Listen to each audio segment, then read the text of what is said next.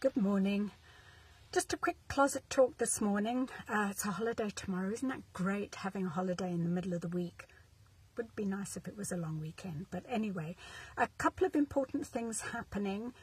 EU are in talks right now to see whether or not they're going to have Canada as one of the countries that they're going to allow into the EU countries.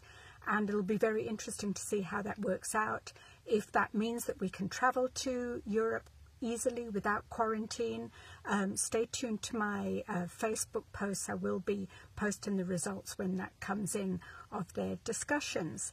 Other than that, yes, it would be nice to get back to travelling. I'm missing it really very much. I know people have had concerns about flying, and especially now that Air Canada and WestJet have said they're not going to keep those empty seats empty. They need to fill the planes.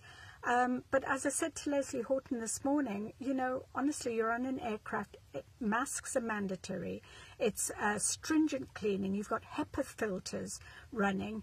Goodness me, when I go to the supermarket, I mean, nobody's wearing masks these days, just a few of us. And there's no care about touching things and putting them back on shelves. So honestly, I think sometimes I'd feel safer in an aeroplane.